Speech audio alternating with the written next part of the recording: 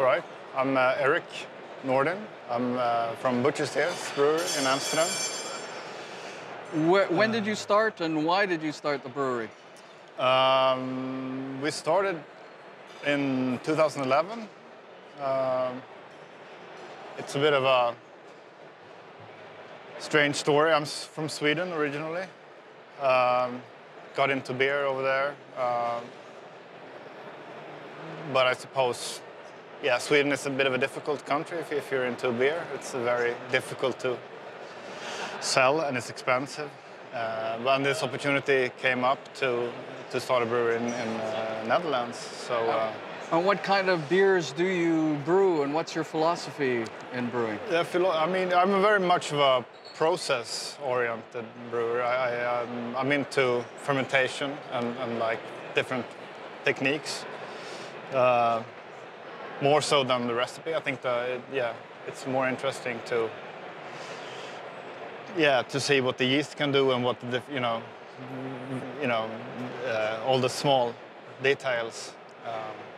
What's your background and why did you get into brewing? I'm a musician, and I think I don't know. I think it's pretty much the same thing, music and beer. It's just that. What's the same about music and beer? I'm curious now. I don't know. In my head, it is. Except beer is liquid and music is vibrations. And so you have certain taste notes that you strive for and certain sequences. I always think about music when I describe beer flavors in my head. So. Well, describe the flavor of one of your top favorite beers. I know I can't really. It's not that way, but in the sense of how flavor develops, it's very much like a piece of music, or at least that's how I conceive it when I'm trying to come up with something.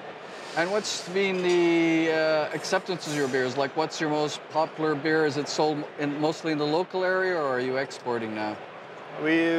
Up until recently, we were very locally based, and now we're expanding a little bit the last 2 years.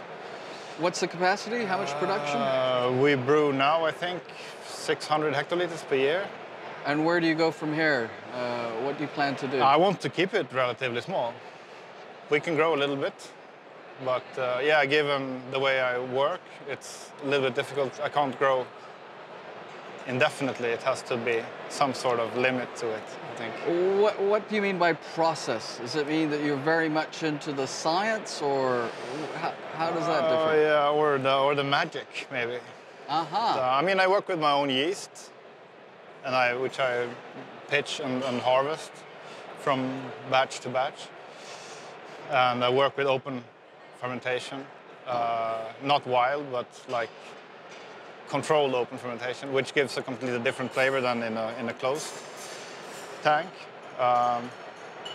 Occasionally I use closed tanks too, but it's a big difference how the yeast behaves, and I think you can manipulate the yeast to create some interesting flavors, and I think that's what I'm good at. Excellent. Well, thank you so much for talking to the Beer Idiots, and keep on doing what you do best. Thank you.